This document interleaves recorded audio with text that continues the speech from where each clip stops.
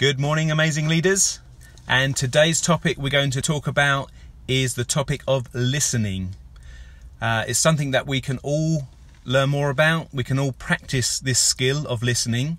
And like most of the topics we talk about in the Amazing Leaders group, they are skills that we can learn, that we can improve on, and we can grow our knowledge on.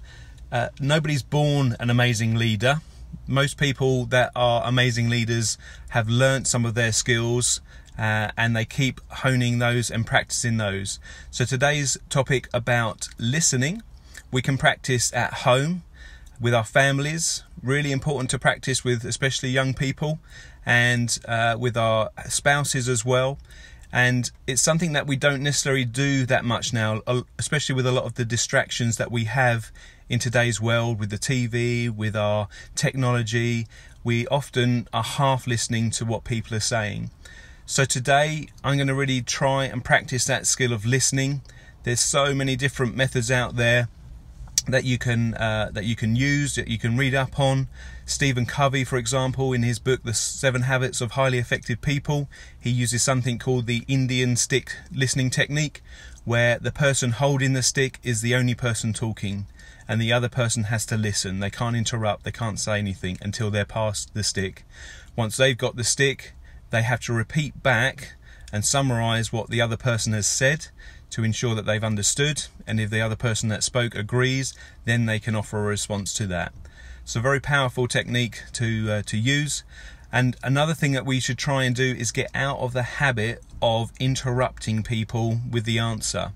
Now, you may know what the answer is, but it may not be the whole conversation that the other person is speaking to you about. There may be other information that they're giving you, but you haven't heard that because you've already got the answer in your head, and you need to listen more because that may just be half the story. So practice that today. Practice it at home.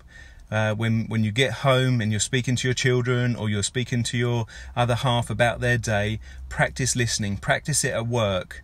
I love talking to our cleaners at both our sites and listening to them. They've got their finger on the pulse, they know what's going on, and I learn so much from what they tell me and share with me about the morale in the companies and what's happening, and just walking around and interacting with people and listening to what people are saying. So practice it at work. If you've got meetings today, practice being a better listener in those meetings.